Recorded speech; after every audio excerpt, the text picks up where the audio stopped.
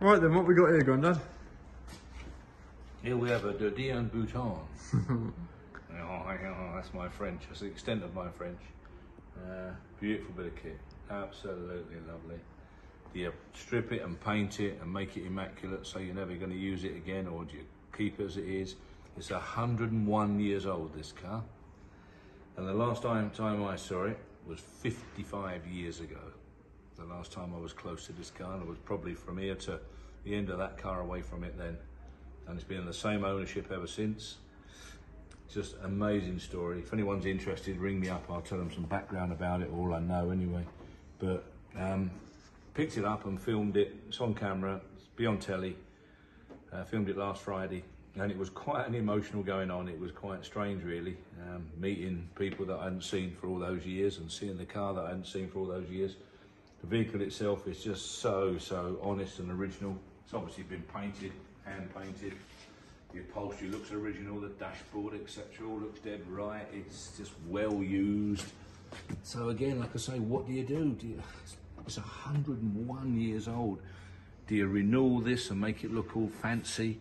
And then, like I say, scared to use it and it loses all its originality?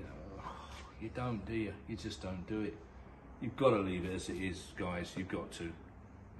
I just cannot see the sense in doing it any other way, really. I mean, it's usable, workable. It's a massive talking point wherever this vehicle goes. Any show it goes in, it's going to just be like a showstopper, really. You know, it's just mega old, obviously, but still usable. Powerful engine. The Dion, best make you can probably find, really, vintage vehicles. I mean, the name is synonymous with vintage vehicles, so it's got the name going for it. It's got the size of the engine. It's a four-seater tourer.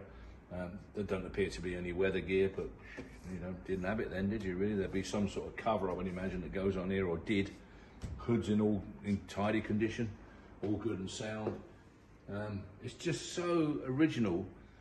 I just don't think it should be touched. I just can't see the point in it. If it was a lot more tatty, then I suppose you have to do something about it. You probably might wind up putting some tyres on, but I'm not even sure you do that.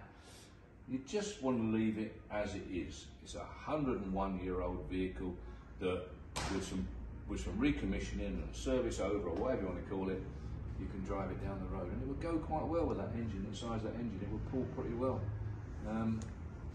Nah, don't touch it. It's got everything going for it. All the proper lamps and such like. But look at the condition of the rad and the surround. I mean, you know, I say to people when you're describing a Rolls Royce, it's hardly picked up a fly. Well, nor is this. Obviously, that's probably never gone fast enough to pick up a fly, has it? It's just something very special that just needs to be nurtured and left as it is and enjoyed sparingly, but get it out and enjoy it. Run the car, let other people enjoy it. I think it's just wonderful. I'm so honoured to have picked it up. It's here for the October sale. Let's face it, if it was a 1904 car, London Brighton car, you'd be talking, you wouldn't get any change out of 150, 200,000 pounds. No doubt about that whatsoever. Probably more. But as it's a 1910 or 12 Edwardian, what you're doing, you're probably talking 35 grand, something like that.